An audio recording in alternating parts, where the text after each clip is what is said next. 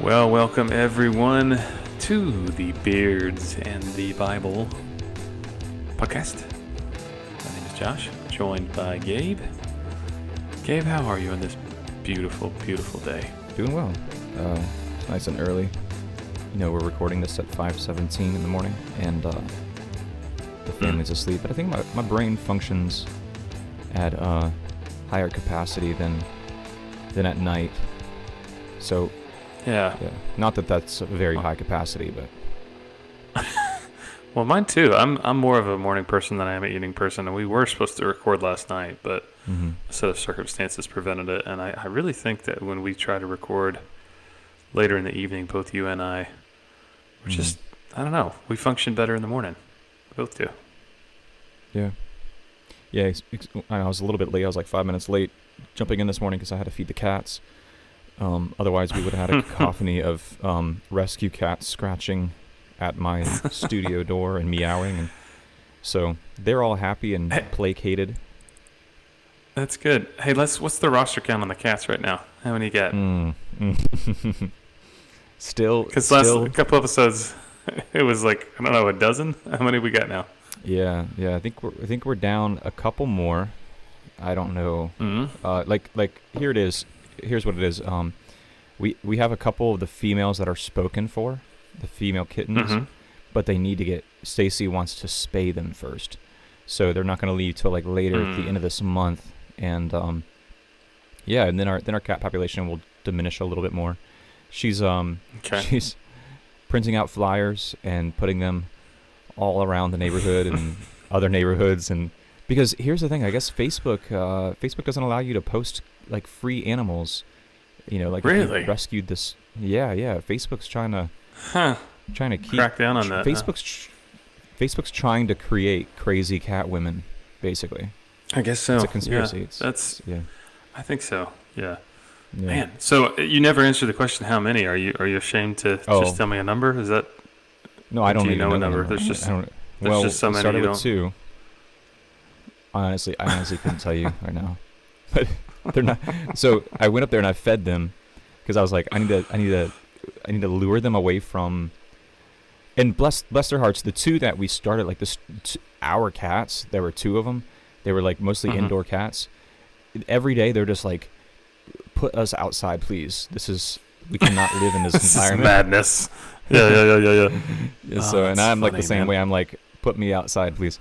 So I fed them up there, and I sprinkled like dry food on this plate for them, and they all just like stared at me like, what is this garbage you just put on this plate? Because Stacy's usually like giving them like this wet food, you know?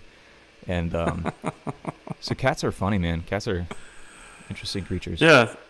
I never thought that I would actually enjoy our cat, you know, because he found us, but I don't know, man. There's like a soft place in my heart for the guy. He's kind of become part of the family now. So it's funny how animals can wear you down like that. It's crazy. Yeah. How's life been? They get you through the kids. The kids are super attached, and you're like, oh, it's nice that. Yeah. Exactly. And then us as dads, as you try to pet it. Yeah. As soon as you try to pet it, like scratches the mess out of you. Yeah. Well, then us as dads, because we're awake before most of our kids, we get to know the animals one-on-one, because the animals are like, oh, you're awake? Feed me. And you're like, oh, crap. So then we feed them, and so the animals are like, you are my person. I am your manservant. I shall be yours until the day I die. And so, like, my dog is sitting next to me, and every morning, because I'm the one that wakes up first, he's always, sleeps by my bed, wakes up in the morning with me, has for the past 12 years, so. Crazy. That's funny. Yeah, so speaking of which, like, how's life, man? Is it good? Work's good? Family's good? Life is good? Church is good? That was a lot. Everything's good? Yeah. Everything's good, yeah. Busy but good. Yeah. How about you? Man, we just got back from a vacation last Thursday, and we did nothing for like a week, which was amazing. We went to my dad's in coastal South Carolina and spent a lot of time hanging out by the pool and sleeping in and playing golf and going to the beach and eating a lot of food and being lazy, and it was everything I ever hoped it would be. But then I came home and jumped right into the weekend and preached 4 services and had a full day Monday with Next Steps class Monday night. I was there late Monday night, and then yesterday I was crazy busy trying to dig out all the emails and text and phone calls that accumulated while I'm gone. And so taking a week off is good, but when you come back, you always end up working twice as hard when you come back. So I think when you're on vacation, though, all those emails and voicemails that you get and whatever, that's in that block of time. I think you can just delete all of those without reading them and responding to them. And I think people know that you just wrote all that off, basically. I think you're allowed to do that. So yeah, I'll take that into consideration for next time. Yeah, absolutely. Yeah. I don't know if that would lead my church to a place of revival. Was that a good segue? It was, yeah. Like on Azusa Street, or were we going to talk about the Jesus people? I was going to talk about how I am a Jesus person, and there's nothing that you could do with Azusa Street, because Azusa doesn't sound like any other word. Lollapazusa? Sounds like you're sneezing. Azusa! Or sounds like a kind of soup you would eat at the Olive Garden. Have you tried the Azusa soup? Yeah, what is the etymology of Azusa? I guess it's just the name of the street. Yeah, I think so. In Los Angeles. So, Gabe and I both went to a Pentecostal, Assemblies of God, institution of higher learning, Southeastern University. You've heard us talk about it many times on the podcast. And in the communication building, there was the Pentecostal library with a whole monument and museum set up for the Azusa Street Revival. Do you remember this? And I always found that very curious, because I didn't grow up Pentecostal, didn't grow up in the Assemblies of God, and first time I really heard about the Azusa Street Revival was coming to Southeastern, and man, it was like, when I talk about like respected, it was like memorialized, like it was some almost like biblical occurrence, right? Yeah. And I remember I would say the 100. It's kind of like the events of Acts 2, and then just below that Azusa Street. It's kind of how that's viewed in the Pentecostalism. Yeah. Well, I remember the 100th anniversary of Azusa Street. I was at Southeastern still in 2006. Man, people made such a big deal about it. And I was very curious about that. I never really knew the details of it. I just knew kind of what was on the placards at the, little museum they had up, and what we would learn in our classes about the history of the Assemblies of God. But I mean, did you hear about Azusa Street growing up, Assemblies of God, or was that not till you got to college? I would say not as much growing up, but definitely when I got to college. Yeah. Yeah, so if you've never heard of the Azusa Street Revival, don't worry, we'll unpack it and break it down. If you grew up Assemblies of God, Church of God, United Pentecostal, any of these mainline Pentecostal denominations, chances are you have heard about Azusa Street, and you probably were, really, really inundated with that.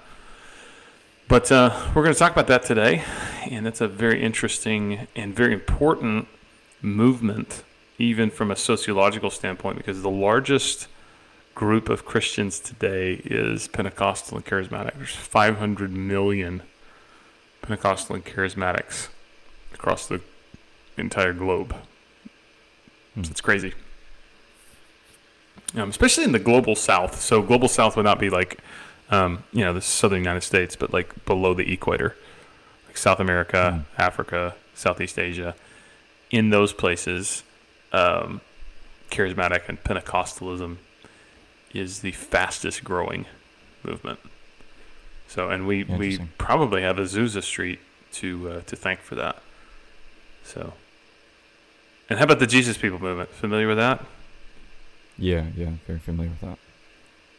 Okay. We'll talk about that today, too. We've done an episode kind of talking about that, where we talked about the juvenilization of Christianity. Remember that episode? It was a couple of years ago. And so this is, if you're just now jumping in, this is part 3 of what will be 4 parts of the history of revival movements. We're calling Revival in the Land. So just in case you're jumping in, and we're kind of moving forward chronologically in time. And today we're going to talk about the Azusa Street Revival, which happened around the turn of the century in 1906 and 1915. And then we're going to jump ahead in time to the Jesus movement as it's come to be known. Yes, absolutely.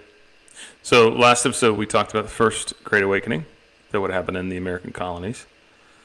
And the second Great Awakening, which would have happened 1790 to about 1840. So about a 50-year span of a revival of religious fervor and kind of spiritual renewal that swept across America. So then, if you know your history, you've got the American Civil War. And that happens 1861 to 1865. Obviously, that is a huge game changer in the history of the United States of America. And one of the biggest issues after the Civil War is Reconstruction and how do you deal with the issue of former slaves that now are free. And lest we think that this is, just something that you are thinking about when it comes to owning land and voting and stuff like that, one of the biggest places where kind of segregation and all this stuff started really affecting was church. Even today, it's been said that the most segregated hour of the week is Sunday morning between black church and white church. So as we head into the turn of the century in the early 1900s, segregation, race relations, all that stuff, man, that is like everywhere, all across the United States. In the American South, that's particularly tense with Jim Crow laws and, organizations like the Ku Klux Klan, and you've got lynchings and things like that. So there's not as much of a feeling of freedom in the American South amongst former freed slaves and their children. So if you're African American, man, you're not really free. I mean, you are technically, you're not a slave, but I mean, you're still a sharecropper. You're still kind of living under that oppression. And then kind of as you move out of the South into places even like Kansas was a very rural area in a lot of places. And so in a place like Kansas, all of those things are still very much at work, particularly in the church. So in Topeka, Kansas, in 1905, there's a guy by the name of William Seymour. He is a one-eyed son of freed slaves, and there's a picture of him on the show notes. And there he is with his one eye. Gabe, I'm sure you can see a picture of William Seymour. Mm-hmm. He was a pastor of a very small holiness church, and the holiness denominations were kind of the fruit of the Second Great Awakening. So if you remember the Second Great Awakening, we talked about in the Methodist and Wesleyan movement was a very, very, it moved really quickly with circuit riders and things like that, and kind of heavy Arminian in their theology, very much into, when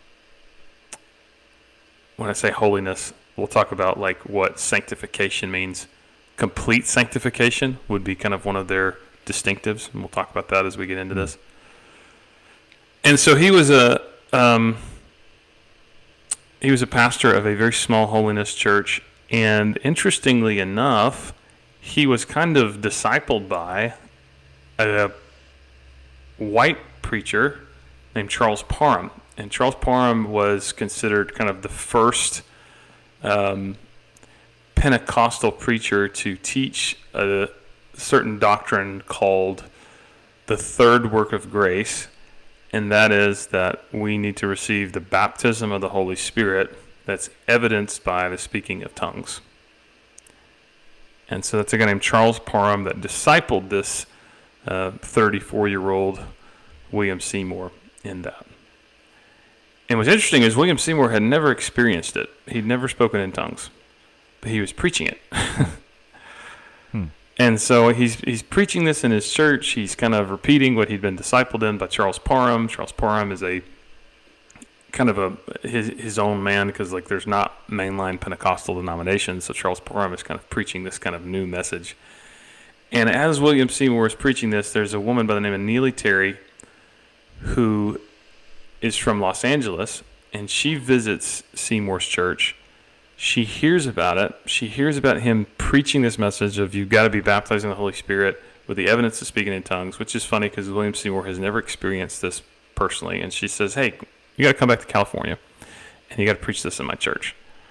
So William Seymour says, okay. And his mentor, Charles Parham, says, I'll even help you out with it. I'll give you some money so you can travel to Los Angeles, California from Topeka, Kansas, and you can preach in her church. So he comes to Los Angeles, February 1906. He starts preaching at this small little holiness church.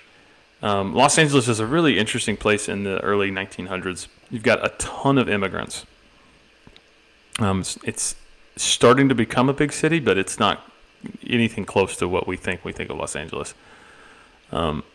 Not only do you have a rising population of African Americans, but you've got immigrants from Mexico, obviously. You've got immigrants from China and Asian countries. And so it's a very diverse place. It's a very poor place. And where he's preaching is right in the middle of kind of the center of what we would say is kind of the immigrant neighborhood, right? I mean, it's not like the nice part of town. And so he starts preaching this sermon that you've got to receive the baptism of the Holy Spirit with the evidence of speaking in tongues. And the elders of this church are like, well, that's interesting. Have you ever experienced this? And he's like, well, no, but you got to experience it. So they're like, well, I don't think that you need to preach here. So they kick him out of this church, and he's still in Los Angeles for a month. But some people in Los Angeles say, hey, you can come preach at our house. And so other holiness churches hear about this visiting preacher from Topeka, Kansas, and they start coming together. And what's interesting is a lot of them are white. So you've got white families crowding in this church with black families. So this is already a cause of some controversy, as we'll see as we kind of get into this. And so they start fasting and praying and worshiping. And after 5 weeks of Seymour preaching and people praying and they are fasting, they did like a 10-day fast. And at this point, man, nobody's speaking in tongues, but everybody's saying that in order to have the baptism of the Holy Spirit, you have to speak in tongues. So after 3 days into this 10-day fast, there's a man at the meeting named Edward Lee who speaks in tongues for the very first time. And so at the next meeting, Seymour begins to talk about that and say, man, this guy Edward Lee, he got the baptism of tongues. Like, let's press in. Let's get more of that. So he preaches the sermon on Acts 2:4. 6 other people speak in tongues. And then a few days later, April 12th, the leader of the meeting, who had never spoken in tongues but was preaching about that you have to speak in tongues, he speaks in tongues for the first time. And that happens after praying all night long. So here's when it gets interesting. This little house, I mean, there's people packed into this house. They're praying all night. People are sharing testimonies. They're preaching. They're worshiping. And it starts to circulate across the community. So people from the African American, Latino, and white residents of the city would come to this house, and for hours, like all night long, people are praying and singing and sharing testimonies, and they crowd in this house so much that the front porch of the house literally collapses. Like, the house starts to fall apart because there's too many people. So, like, one resident of the neighborhood said that people were shouting until the foundation of the house gave way. So, like, they were worshiping so hard the house literally collapsed. Goodness. Wouldn't you like to be at a service like that? Well, how was the church service? Man, we brought the house down. Really? No, like literally, we brought the house down. Like it collapsed. What's interesting, when you look at Google Maps, when you zoom in, there's nothing there. It's when you look at Azusa Street, it's like right just south of Little Tokyo in downtown Los Angeles. I mean, like right in the middle of downtown Los Angeles. Yeah. But there's nothing there now. I mean, they must have leveled all that block and built up new houses and stuff. But yeah, it's just a little alleyway called Azusa Street, and there's like a boba tea. There's like little crepe store. Yeah. There's different things like that. But it's interesting how there's no, as far as I know, there's no museum or no monument or anything. It's all been really built up. I think there's a placard there, maybe, because I've seen it on like people's social media. They'll go to try to see the site there, and there's like just one little placard, but it's. I mean, you're right. It's not in the middle of a, nice neighborhood or anything like that. I mean, it's right in the middle of, an immigrant neighborhood. So yeah, I mean, it's pretty interesting. I think what's so interesting about how it all got started is like, this guy's saying, hey, we have to have this experience with God. I've never had it, but we need to have it.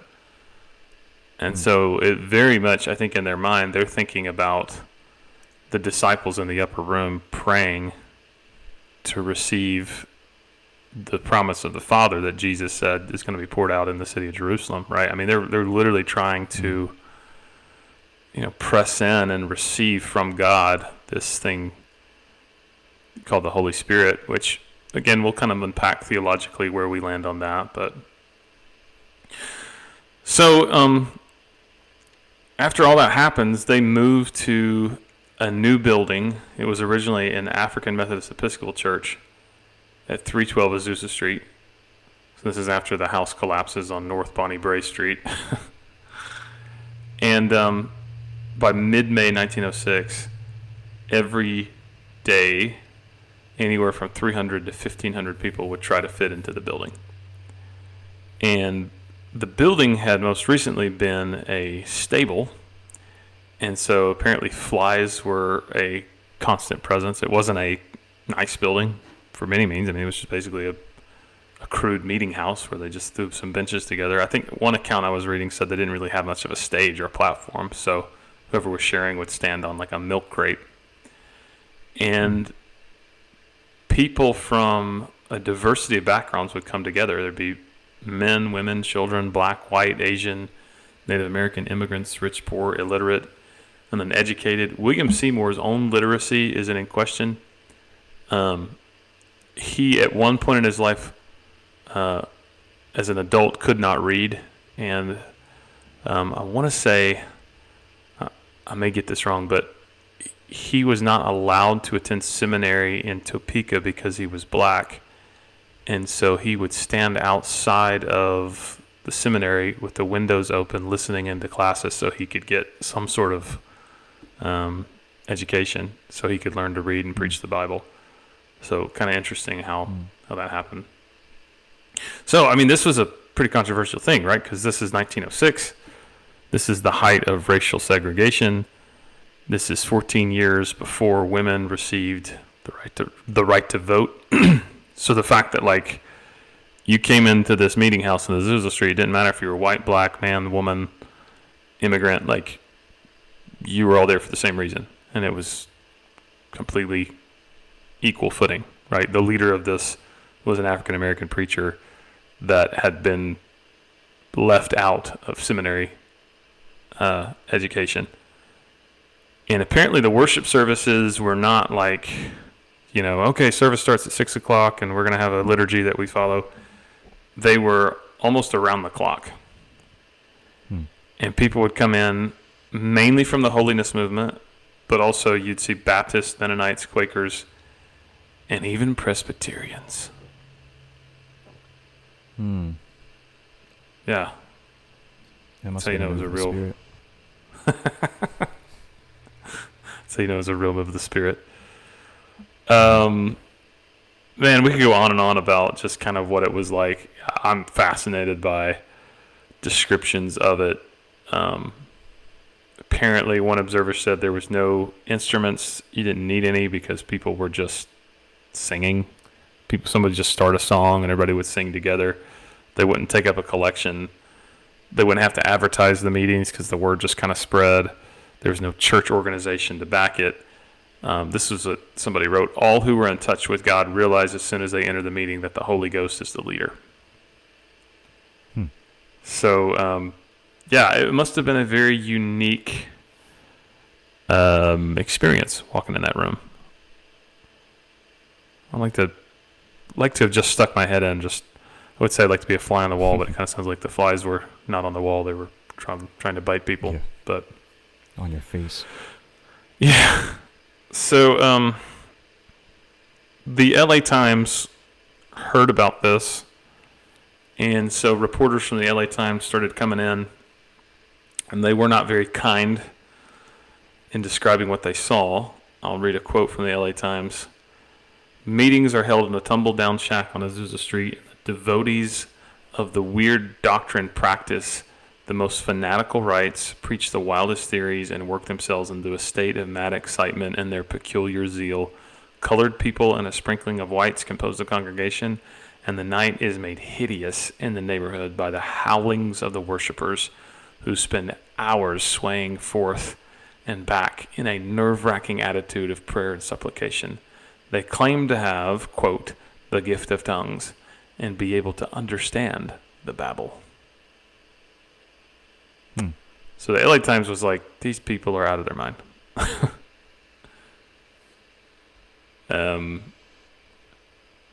There was a publication that came from the Holiness Church Movement, and here was their description of what often happened when visitors would come in. Proud, well-dressed preachers would come to investigate. Soon their high looks were replaced with wonder. Then conviction came, and very often you would find them in a short time wallowing on the dirty floor, asking God to forgive them and make them like little children. Wow. Yeah. That's interesting. Yeah, it is. So everything that we have talked about that accompanied former revivals, like the First Great Awakening, Second Great Awakening, were present in Azusa Street. The distinction about Azusa Street, I think there was such an emphasis on the gift of tongues. And so that's really what you saw more than anything in Azusa Street. But it wasn't just that. There were people that were getting prayed for to be healed. There was prayers for the sick, for missionaries. There were altar calls, spontaneous preaching. And it would go on and on and on that. But, I mean, it was just a very unique type of movement, especially the fact that it was spontaneous and it was around the clock. So, I mean, that in of itself is a miracle. Like, how do you sustain that, right? They get tired or want to eat or, you know? So, remember our buddy Charles Parham, the guy that discipled William Seymour? Yeah. And he hears about this, and he's like, man, wow, God's really moving into Azusa Street. So he comes in October of 1906. Azusa Street really broke out in May of 1906. So he comes to LA, and he's like, man, what's happening to Azusa Street? And so he walks in the room, and he recoils in disgust because of the racial intermingling. He was apparently shocked and disturbed and angered because what he said, this is his quote, white people are imitating unintelligent, crude Negroisms of the Southland and laying it on the Holy Ghost. Jeez. So he So he makes his way through the crowd, stands up at the pulpit, and says, God is sick at his stomach, and he proceeded to explain that God would not stand for such animalism. So he goes to a separate building at the nearby Women's Christian Temperance Union building and starts having a different set of meetings. And so, yeah, our buddy Charles Parham was not a big fan, apparently. Yeah, I mean, he did not mince his words when it came to his criticism of this meeting. It's intense. I mean, I guess, like, it's 1906, so there's these sentiments, but like I just don't understand that. Like, how do you get there, spiritually speaking, to get to a point where you think that God is somehow disgusted by white and black people worshiping together? Yeah, or can you imagine walking into a worship service and then standing up and being like, this makes God sick to his stomach. You're behaving like animals, essentially. Like, that would be really awkward. Really yeah, awkward. it would. It would. Some guy's like rolling around the ground. He's like, who? Me? Like, looks up. Yeah. Yeah. Yeah, I don't know. I mean, like, obviously, like, that kind of racism is not of God. And so his racism was not right. But I wonder if he saw something else there, not just...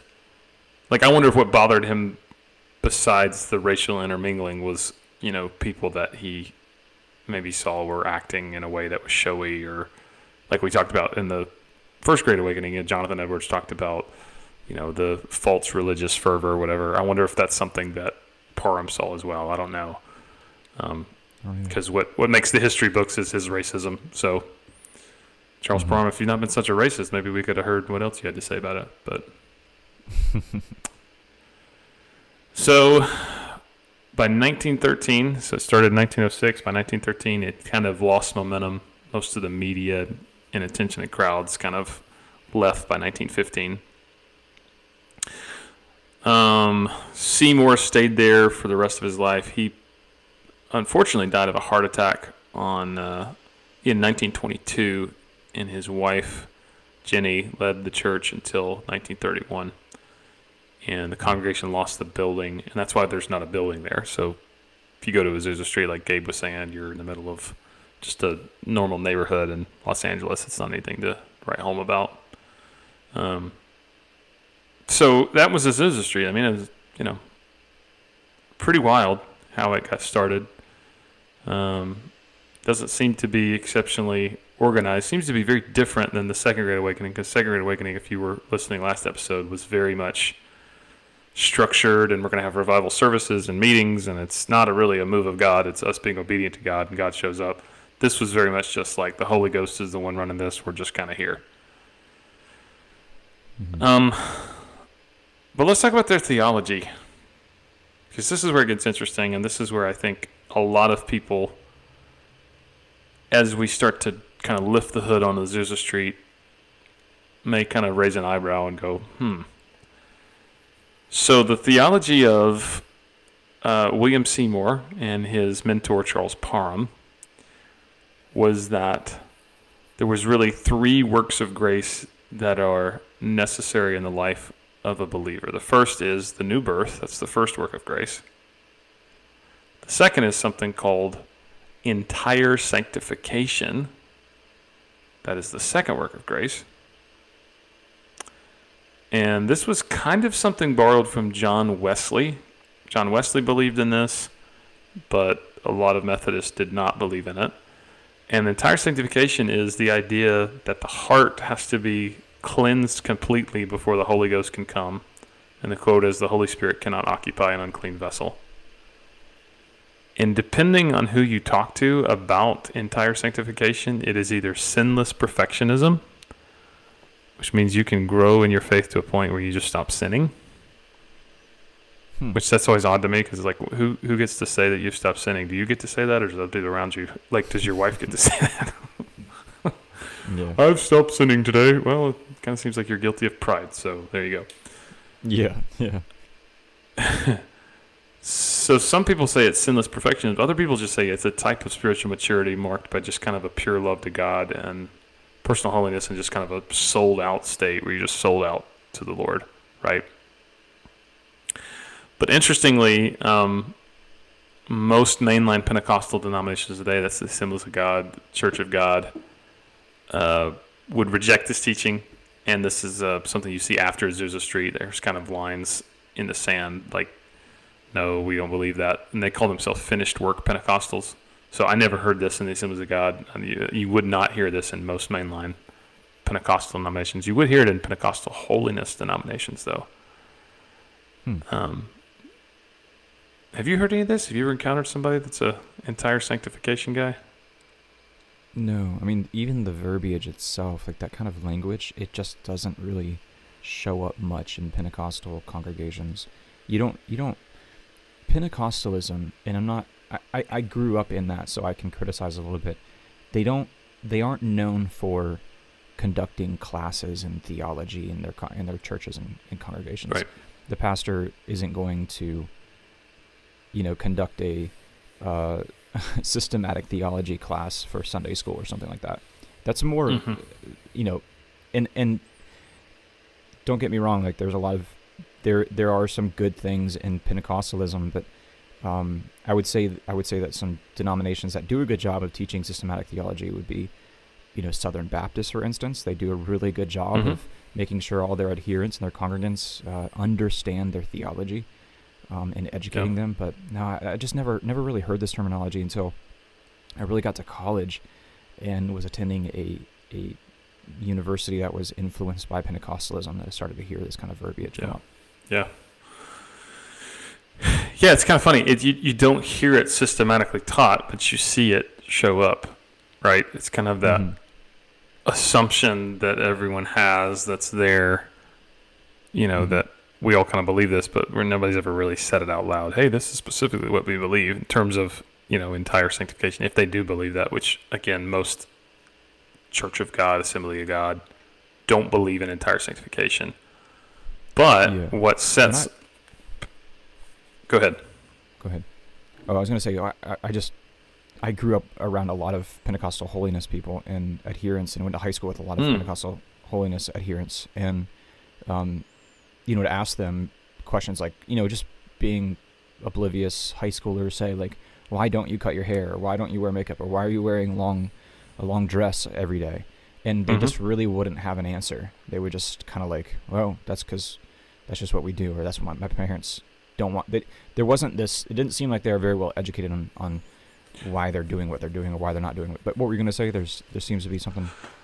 Well, it seems like a lot of this stuff is just sort of passed down generationally, and it's kind of like everybody's doing it, and so that's part of it. But I think the one thing you will hear that makes a Pentecostal church is the emphasis on what William Seymour taught as the third work of grace. And that is the baptism of the Holy Spirit with the evidence of speaking in tongues. Now, all throughout church history, so, you can go back to the 100s, 200s, 300s, this practice of glossolalia, or however you want to say it, glossolalia is how some people say it, but speaking in an unknown language, not an actual human language, in an unknown heavenly language. That has been around since, again, the early church. But most of the time it's just been understood as a spiritual gift that God gives to some, right? Right. But what the Pentecostal movement started teaching, again through guys like Charles Parham, is that it's available for everybody. And it's not necessarily a spiritual gift. Yes, it is a spiritual gift, but it's more than that. It's the evidence that you have the Holy Spirit. And so, man, this is so heavily emphasized in mainline Pentecostal denominations. And this is when you hear a Pentecostal worship services, this is what people think about, this particular doctrine. And that got started in Azusa Street. Well, and the implication with that is that if you're not speaking in tongues, you're obviously, like I said, the indirect implication is that you're not born again. Because if you're born again, you're baptized in the Holy Spirit. If you're baptized in the Holy Spirit, then you're speaking in other tongues. And that's the real that's the real rub there, I guess, with myself and Pentecostalism, is that that's not scriptural. There is a gift of speaking in tongues, like you mentioned, but it's not this universal evidence of your salvation. Right. And that's where I would disagree with mainline Pentecostalism. I do not believe that everyone speaks in tongues. Mm-hmm. Acts 2 is where most Pentecostals go. It was where the people in Azusa Street went, is Acts 2. It was just the day of Pentecost. And Gabe, you've preached on the day of Pentecost. You did a wonderful teaching on that, where there's so many things happening there with the birth of the church connected to like the birth of the nation of Israel and all that stuff. So it seems like what's happening in Acts 2, where the Holy Spirit is poured out on the church, where they're speaking in actual human languages, is something very different from the gift of tongues that you read about in 1 Corinthians 12 and 13 and 14. Am I off on that, or do you think I'm kind of in biblical No, I orthodoxy with that? I believe it's entirely different, and I've had people tell me, well, they were probably speaking in gibberish, and there was a miracle happening in the ears of the hearers in Acts chapter 2. And then some people say, well, is the miracle in the tongue of the speakers, and they're speaking in those languages? I've heard different theories, but basically people trying to take this ecstatic, I hate to use the word gibberish, but it's kind of ecstatic, unknown language, prayer language, and trying to fit it into the narrative of Acts chapter 2, and I think it just doesn't fit. It's hard to make that work. You have to really eisegete that into that portion of the narrative. So, yeah, I'm in agreement with you on that. Yeah. So I have great respect for Pentecostal churches. Obviously owe them a debt of gratitude for, what they taught me and all that stuff. But I would just disagree on that. I think the gift of tongues is available, but it's given to who the Holy Spirit chooses to give it to. I don't think everybody has to speak in tongues, and I don't think it's the evidence that you have the Holy Spirit, because you can fake the gift of tongues. But Jesus said you'll know them by their fruit. And the fruit of the Spirit is character. It looks like Christ. So you can't really fake Christ-like character over the duration of your lifetime. But you can fake spiritual gifts. So that's kind of where I would land with that. So I would say there's a controversy with Azusa Street theologically. And I think that we can look back on that now and go, yeah, I don't think that's biblical, kind of where they landed on that you have to speak in tongues, you don't have the Holy Spirit. Other controversies, the biggest controversy at the time is what we look back now and we kind of just roll our eyes at, was racial integration. Where mainline pastors would come in just going, no, this isn't of God because whites and blacks are mixing. So I really do think that God was at work in certain aspects of Azusa Street. So even though I disagree theologically with kind of that main premise, it's just like God to kind of come in and shatter these man-made, unbiblical theologies of racial segregation. So yeah, I just think that's interesting that was the biggest controversy at the time. Secular media at the time was very, very critical of it. We've already talked about that. But the aftermath, before we move on to the Jesus People movement, the aftermath of the Azusa Street Revival, again, it's commonly regarded as the beginning of the modern-day Pentecostal movement. From Azusa Street, there was the sending of so many missionaries that over 50 nations were touched by Azusa Street, and miniature Pentecostal revivals broke out in 50 nations. Some 38 missionaries left in just October of 1906 to go back to their home countries with this religious zeal, with this religious fervor. Wow. Which is crazy. I mean, it's amazing. So you had the birth of the Pentecostal movement, you had the sending of missionaries, you had the form of new denominations. So there was a lot of these Wesleyan holiness denominations that started to become what we know as Pentecostal holiness denominations. So the Church of God in Christ, which is predominantly an African-American denomination, the Pentecostal Holiness Church, the Apostolic Faith Church. So those would be ones that all say the three works of grace, right? Conversion, complete sanctification, baptism of the Holy Spirit with the gift of tongues. But then other ones were like, no, we don't believe in complete sanctification. So they became known as finished work Pentecostal churches. and that was the Assemblies of God and the Church of God. But then somewhere along the way, there was a doctrinal controversy between Trinitarian and Oneness Pentecostals. And so that became the United Pentecostal Church in 1945. So UPCI is kind of what they're known as now, the United Pentecostal Church International. So all of that stems back to Azusa Street. So pretty interesting. Yeah, it is. It is remarkable that, I mean, you go to very rural parts of Africa, and there are Pentecostal churches, meeting in little tiny shacks and sheds, and it's a prolific movement for sure. Yeah. Yeah, and it's amazing to me how that's probably one of the biggest in Uganda, the nation that you and I go to. And even if a church isn't officially Pentecostal, they're influenced heavily by Pentecostal teachings. Yeah. And that started in that little building in Los Angeles. So, fascinating.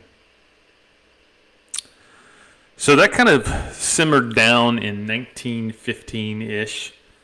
And so if you know your history, what happens around that time is you have the Great War, as we know it as World War I.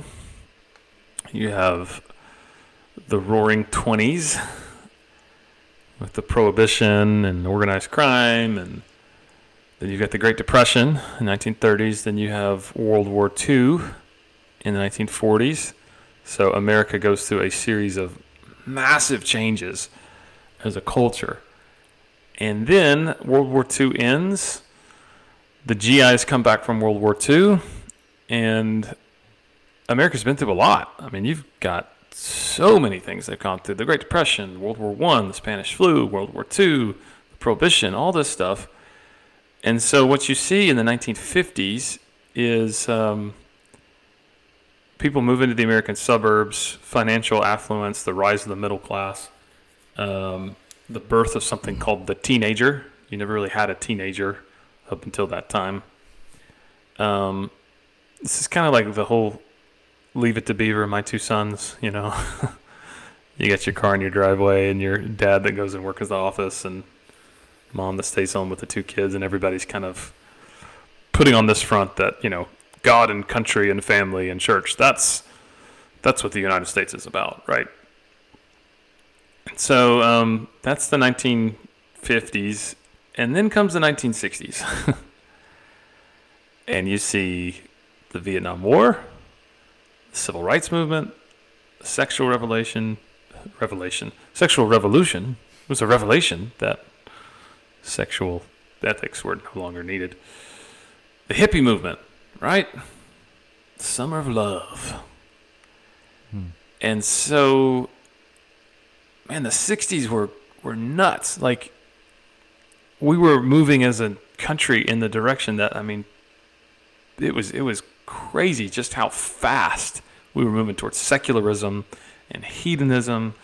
And out on the West Coast, man, you had people moving from all over the country that are teenagers and young people running away from home, looking to join kind of what was known as sort of the hippie movement, right? Looking for answers in religion and spirituality and psychedelic drugs. And this is where you see like cult groups like the Manson family and stuff like that. And so a lot of them coming to California are burnout. They're searching. There's this massive mission field amongst the youth, especially in the West Coast.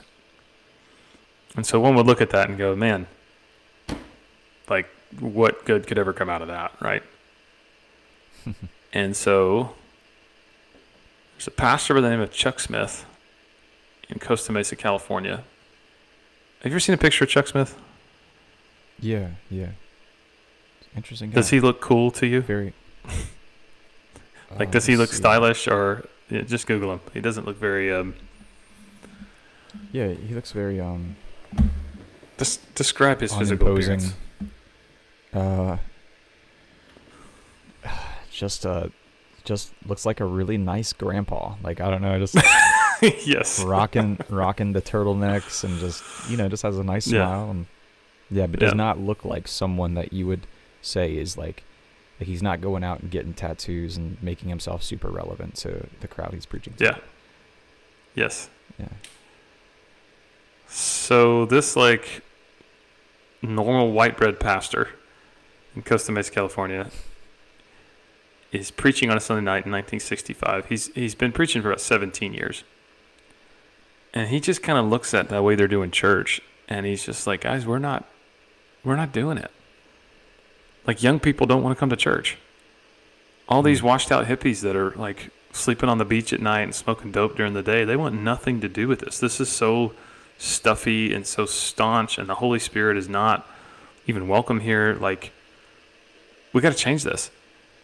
We're going to do a new service format to try to reach these young people, and it's so disturbed the board of his church. They called a meeting, and Chuck Smith said, well, you know what? I'm called by God to be a shepherd of the church. I'm not your hireling. And so he leaves that church and starts a new ministry called Calvary Chapel in Costa Mesa, California.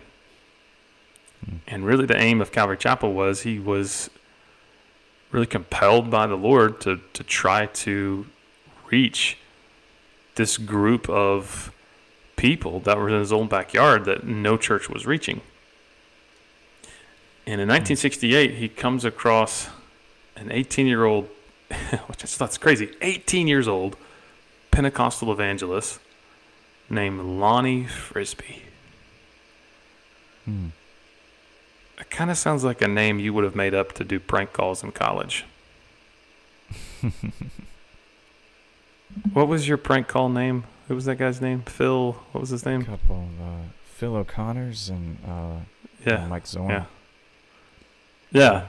Now Lonnie Frisbee looks like the kind of guy who is gonna be up in this hippie movement preaching the gospel. Like he fits the bill. He's got long hair. I mean, he looks like your typical 1980s like dramatic reenactment of what Jesus looked like. Yes, he parted does. in the middle, long hair. Remember that old movie Jesus of Nazareth that came out in the early, was it in 80s or? It's probably 70s. Yeah, around that. Yeah, absolutely. He's got the feathered hair, the beard, the like tunic shirt. Yeah. So Lonnie Frisbee was a hippie. He was he was in that movement for a while. So Chuck Smith got Lonnie Frisbee paired up with a guy named John Higgins, and they started a Christian commune called the House of Miracles. And so these two guys, John and Lonnie, went out into the community to reach the youth with the gospel. But let's just talk a little bit about Lonnie Frisbee. I put a picture of him in the show notes, and Gabe's kind of describing. Yeah, he's everything you would think of when you think of a hippie from the 60s. I mean, looks like a guy that you just look at him and you're like, that guy smells like patchouli. I bet he doesn't wear deodorant either. I mean, just... he was a really interesting dude. He had a very traumatic, abusive childhood. He was actually... I think I read as I was studying for this, he was raped when he was 8 years old. Sexually abused, neglected. So he left home, and when he's like 13 or 14, he started getting into the gay underground scene in Laguna Beach, California. He started taking a lot of psychedelics, started getting involved in a lot of occult practices. And so he would take LSD, he'd drop acid, and he would read the Bible while he was tripping on acid.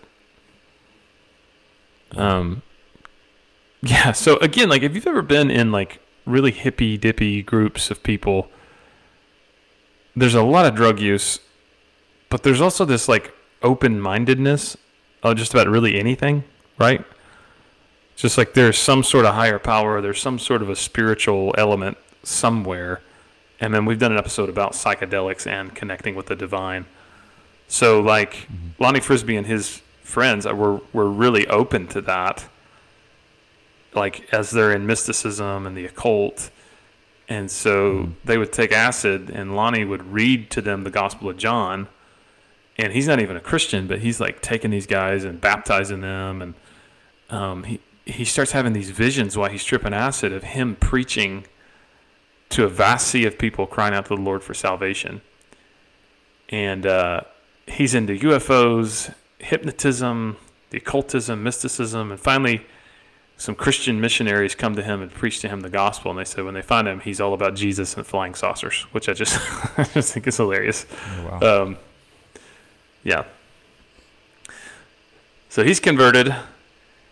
He's an artist living in San Francisco, and there's a lot about that. He was in a Christian community in San Francisco. But anyway, he comes to Costa Mesa with Chuck Smith. They start this House of Miracles ministry, which is, again, a Christian commune. And within 1 week, they had 35 new converts. And they start building bunk beds in Chuck Smith's garage to house all of the new converts. And Lonnie Frisbee, he's only 18. He leads this Wednesday night Bible study. And pretty soon there's thousands of teenagers and young people from the hippie movement coming to this Bible study. He's more of a kind of charismatic Pentecostal evangelist style. He's very much just conversational, kind of just sort of flows with the Holy Spirit. But Chuck Smith takes on the job of really discipling the people that get converted by Lonnie Frisbee, and he's like chapter by chapter, verse by verse, line by line, exegetical Bible teaching. I mean, you can go back and read Chuck Smith's entire Bible commentary on every book of the Bible. So if you are interested in Calvary Chapel churches now, I mean, they go through, all right, we're going to go through the book of Philippians, and it's literally every verse they break down. And Chuck Smith really was the one that is to thank for that. So, lot to be said about Lonnie Frisbee. He would go out on the beach during the day and hang out with hippies and surfers, lead them to Jesus, bring them back to church for nightly services. They'd do these mass baptisms on the beach. This Christian commune, the House of Miracles, grew into 19 separate communal houses.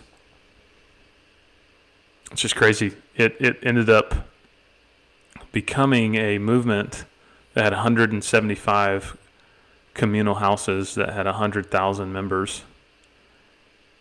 And we read that now and we're like, holy cow, like communes? But you got to think, man, this is the 60s in California. Like the hippie movement, that was pretty common, right? So the media started noticing this because, I mean, like, no church is reaching these people. These people are the pariah of a lot of churches. Like, a lot of churches are preaching against these kids, you know, telling them to cut their hair and their music is all, you know, terrible and all this stuff. And instead, the Jesus movement and the churches that are reaching them, particularly Calvary Chapel and Costa Mesa, they're bringing in these people that aren't welcome at any other church. They're allowing their music to be used in the service, just to make, you know, they call it Jesus music. And so the first time you see guitars and drums and, you know, contemporary music in a service with a Jesus message. And man, it starts to spread like wildfire. And so before you know it, it's across the entire country. In Houston, there's 11,000 teens that choose to accept Jesus as their Savior. You've got popular musicians like Johnny Cash, Eric Clapton, Paul Stokey, I think that's how you say his name. Peter, Paul, and Mary. Is that how you say his name? Stokey? Stookie? Yeah. Stookie rhymes with Dookie, so I don't think that'd be a good name to have. Somewhere right now, there is a 68-year-old man who is just screaming the correct pronunciation yeah, exactly. of this name and pounding his fists on the steering wheel. Yeah. You don't know Peter, Paul, and Mary? No, I'm sorry. I mean, I know them. I just don't know how to pronounce Paul's last name. It's either Stokey or Stookie. Anyway. Old Paul Dookie of Peter, Paul, and Mary. And then our favorite, one of my favorite musicians, Bob Dylan, has an experience with the Lord Jesus in this movement. And he then puts out an album called Slow Train Comin', which is his gospel album. which is great. Like you cannot mention the name Bob Dylan without just doing a. I know. I want to so bad. I want to so bad. I'm trying to think. So Slow Train Come is a little bit different, but I mean, it's you're gonna have to save somebody because he's a little bit gruffer in that.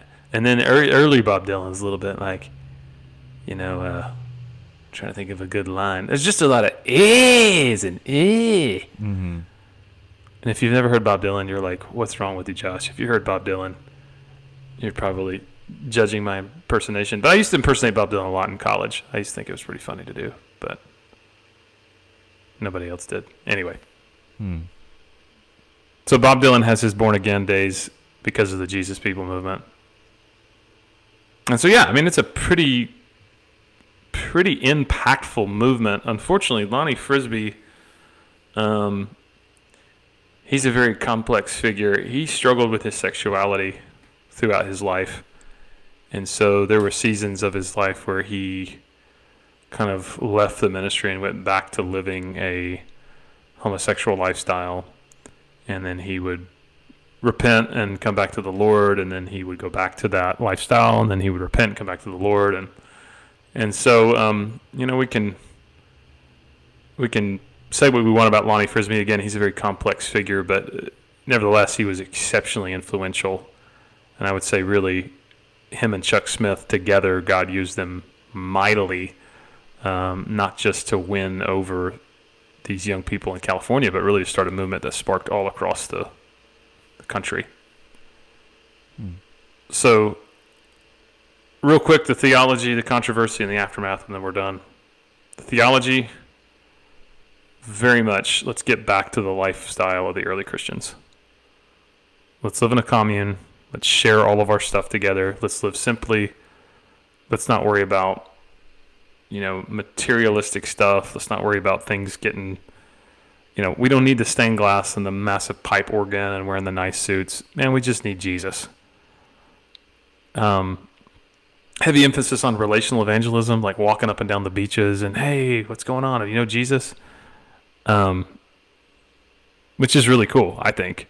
Just kind of that simple, laid-back approach to everyday Christianity without dressing it up. And a strong belief in miracles, signs and wonders, faith, healing, prayer, the Bible, the works of the Spirit. A strong emphasis on evangelism. So leading people to the Lord. A strong emphasis on the belief that Jesus was coming back at any point. So we probably have the Jesus People to thank for movies like A Thief in the Night and A Distant Thunder and all those really horrifying apocalyptic movies in the 1970s. So thanks, Jesus People. But the communal aspect was a very distinct feature of this, that the group, the church, was more important than individual. And this was kind of what leads to some of the controversy, because some of these communes became highly authoritarian and even spiritually abusive. And so that's kind of the controversies there. But, it's funny, the biggest controversy at Azusa Street was racial intermingling. The biggest controversy of the Jesus People was the fact they all had long hair and went barefoot. Yeah. Yeah, I think Christian music was, greatly influenced. I mean, there's some artists that came out of the Jesus movement that are still known today and greatly influenced the Christian music industry. Like you mentioned, there was already some well-established artists that converted to Christianity through the Jesus movement and influence of it. But I think even internally, there were some artists that were spun out of it that were pretty prolific as well. Absolutely. And we wouldn't have Christian contemporary music, modern praise and worship music without the Jesus People movement. That was really, I think, their biggest contribution. I mean, it was a huge deal. Can you imagine every church up until then would probably just sing old hymns that have been around for hundreds of years. And so there's this influx of musicians and artists that come in and say, man, we love to create art. We love to create music. We're going to create art and music, but we're going to create art and music that's about the Lord, that we can sing in church together.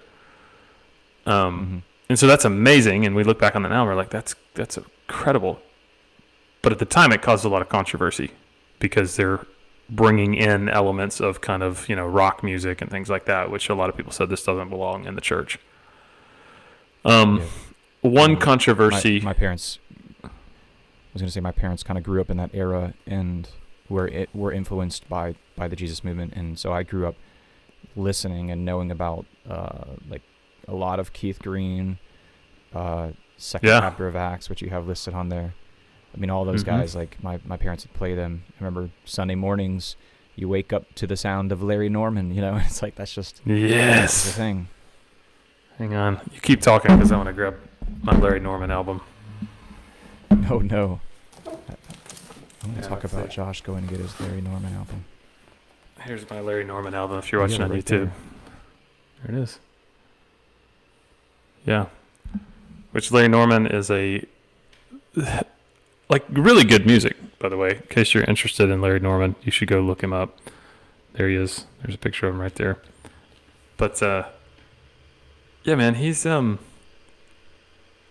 of those guys that I don't think that today his stuff would be on, like, 94 FM The Fish here in Nashville. Because he talks about getting hepatitis on Valentine's Day. That's a lyric on one of his songs. It's called "Why Don't You Give Jesus a Try," I think is the name of the song. And so I mean, like, obviously that's a little bit controversial, but at the time, man, he was speaking to people that were in the hippie movement. So that's nothing. I mean, that's nothing for them to blush at all, But yeah. One controversial aspect of the Jesus People movement, besides just long hair, going barefoot, listening to Jesus rock, was that some of these communal groups over time devolved into cults, which is unfortunate.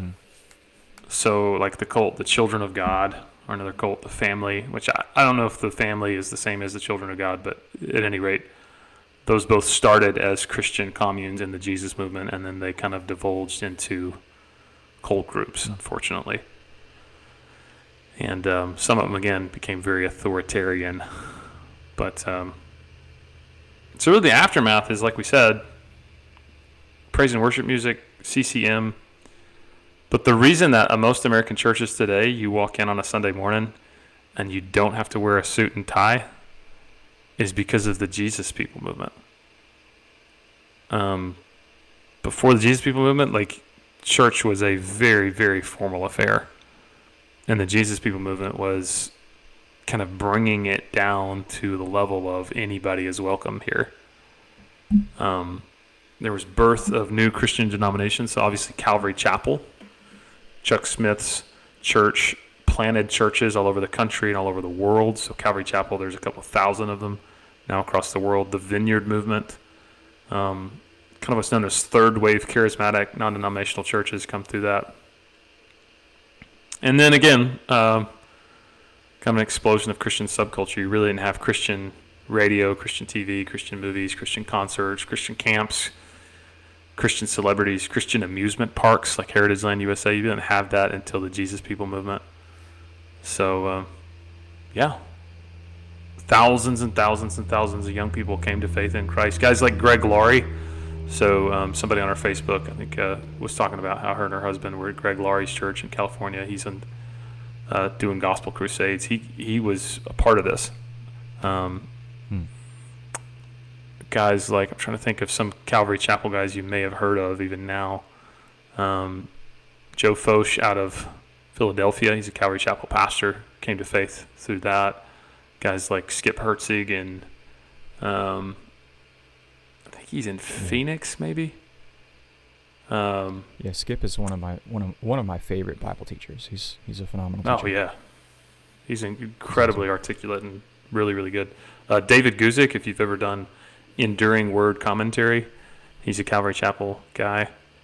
And yeah, I mean, all this came about through this movement of one pastor just going, I just want to reach people, and I'm willing to try something different to reach people, and I just think that's amazing. So, Gabe, what do you make about some of the controversies involved in it? It's tough. I mean, like we said in prior episodes, it's easy to say, just write everything off because there's some controversy, but the hard thing to say is like, well, it's probably really complex, and it's probably best that I not come to these hard and fast conclusions because I wasn't there, and I have seen in my own lifetime how the media can spin things and how people can spin things and discredit stuff. So it's like I just want to kind of refrain from criticizing and casting judgment and just look at the aftermath of it. Like I mentioned a couple episodes ago, look at the ripples that are still rippling out and assess, are those good or are those bad? And I see with the Jesus movement, I see a lot of productivity come out of it. And you know, I think my own upbringing was influenced by this movement, and yeah, mine too. It really appeals to me, kind of the simplicity and the back to the basics of our faith kind of aspects of the Jesus movement really appealed to me and really resonate with me. So yeah.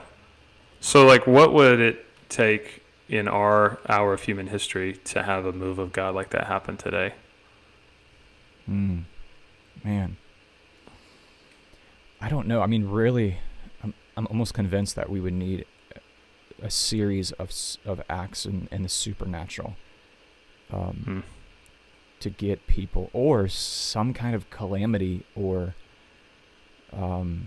great time of desperation. I mean, really.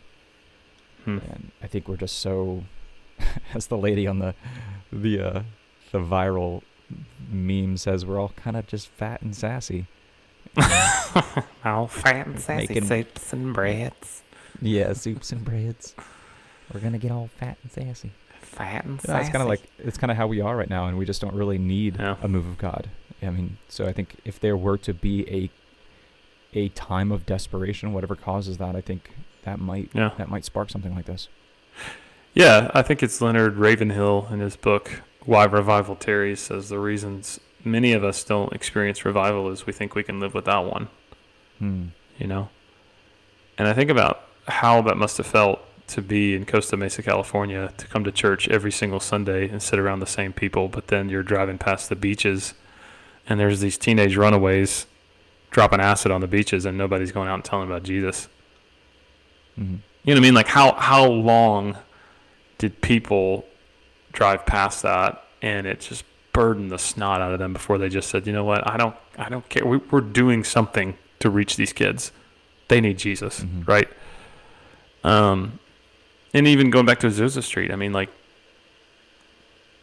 again, I don't agree entirely with the doctrine of Azusa Street, but I mean, you see a hunger there for a real experience with God that breaks down these racial divides and unites people and brings the power and the presence of God into a place that's tangible. And I don't know. I think it all starts with just a desperation and a hunger and a burden and a willingness to say, God, whatever it is you want, we're in, and we'll do it. So. Yeah, and I think in all these movements, there's some really good aspects that we could learn from and draw from and emulate within our meetings and gatherings, and kind of balance them with you know, everyday life, you know. And I think that's the essence of kind of why we're doing this is looking at what are some characteristics of these movements that we could draw from. There are some imbalances in these movements, I would say, that we kind of maybe don't want to emulate, but sure. There's a lot of good in each of these for sure. Absolutely. Well, cool. Well, thank you guys so much for listening, and I've appreciated the feedback from so many of you guys. Next few episodes, we're going to be talking about some more modern revivals like Brownsville, Toronto, and an incident called the Lakeland Outpouring. So I've already had some folks reach out to me about some of that, so it's pretty interesting how those are going to flesh out. So there might be some surprises with that, so really excited about that. But anyway, if you got questions, concerns, or go ahead. Yeah, I was going to say, as we get closer in time, we're going to experience more emotional connections and more, I guess, more just connections in general, personal connections to these things, because we're getting now into, when we hit Jesus movement, it's like we're talking about our parents' generation now. So we're getting into more modern era. We're going to find people who are a little bit more, like I said, connected to some of these movements. So it's going to get interesting. Very much so.